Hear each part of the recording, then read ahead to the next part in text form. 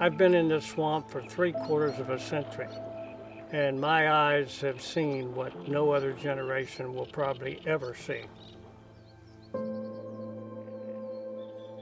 The discovery of this orchid that's been here for centuries and never been documented on private land in Hendry County is extremely special.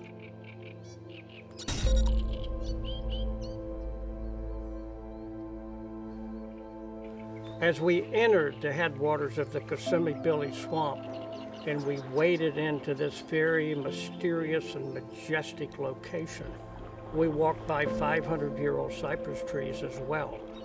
Here before the Spaniards landed and America was formed.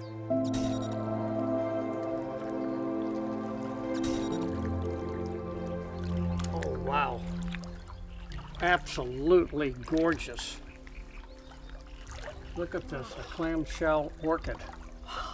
In the beautiful, majestic, and mysterious headwaters of the Kissimmee Strand. This orchid, although it's called the clamshell, some people call it the octopus orchid because it's shaped like an octopus and it's got these long tentacles and leaves, and it's just magical.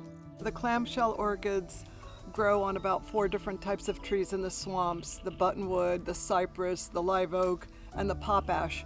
And this is a pop ash tree. And what happens is when they like the spot, they grow onto the tree and they have these white aerial roots that just grab the tree, and you can see them growing all the way down here. That's what attaches this orchid to the tree. The clamshell orchid, one of the jewels of Florida, a beautiful orchid species that's a state endangered flower. It's absolutely stunning to look at. These plants have been poached over past generations.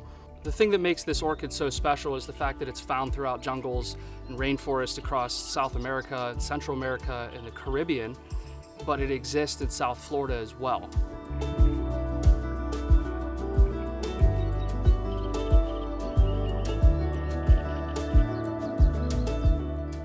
This is an orchid that is actually the national orchid of Belize. And in Belize, the color of the orchid is much darker, so they call it the black orchid. Here it's much lighter, it's purple, light green, yellow. It's just absolutely magnificent. And when I see something like this, I can't help but think, what if we never ever saw it? What if I never see it again? That is what we need to do to conserve this amazing orchid.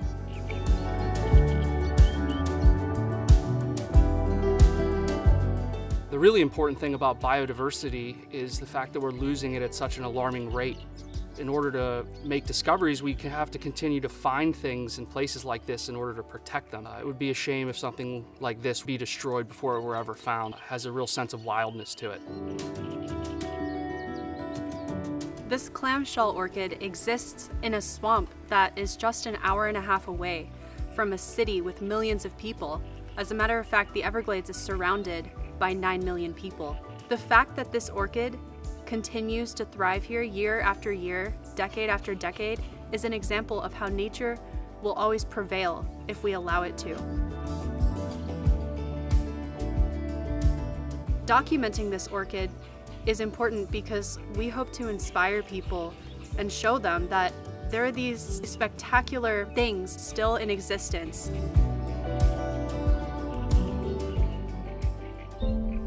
Finding this beautiful clamshell orchid in the beautiful swamps in the Everglades out here is an example of God's creation and the beauty of the Everglades.